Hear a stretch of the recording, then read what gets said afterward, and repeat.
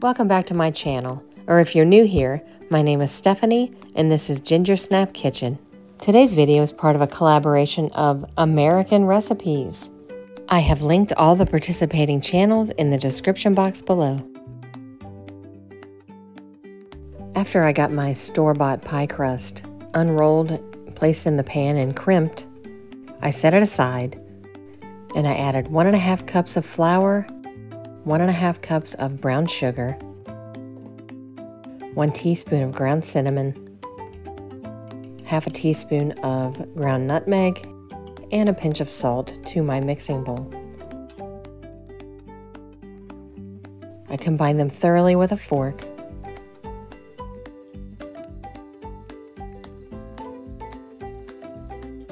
Then I added a 1/4 cup of cold cubed butter, and I blended that all together. First with a fork, then with a pastry blender, until it was well combined and crumbly.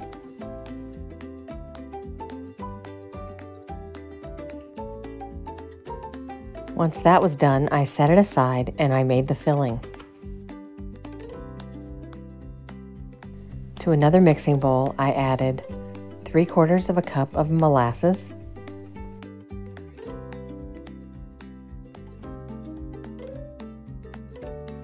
and 3/4 of a cup of boiling water. I added 1/2 teaspoon of baking soda, and I mixed it with a whisk until it was well combined.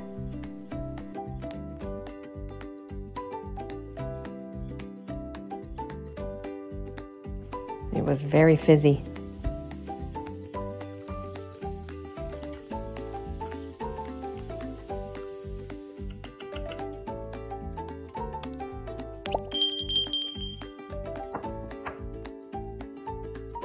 I poured the watery mixture into my prepared pie shell.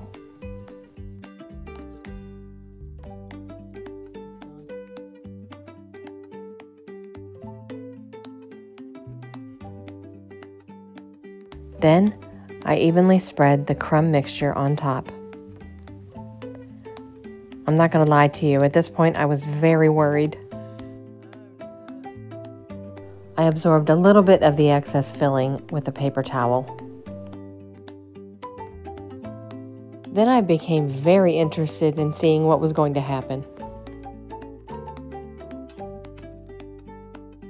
I placed it in my 450-degree oven for 15 minutes, then I reduced the oven temperature to 350 degrees and baked for 20 more minutes.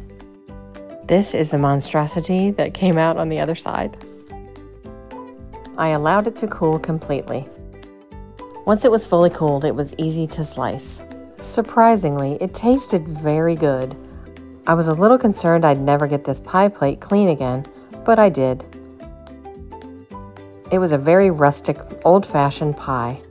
It had a nice brown sugary type flavor and was even better the next day with vanilla ice cream.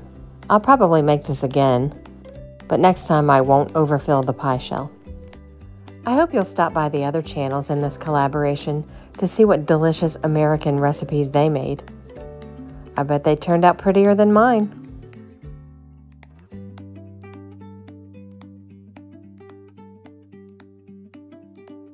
I hope you enjoyed watching me make this weird pie, and I hope you'll come back and see me again soon. Thanks so much for watching. See you next time.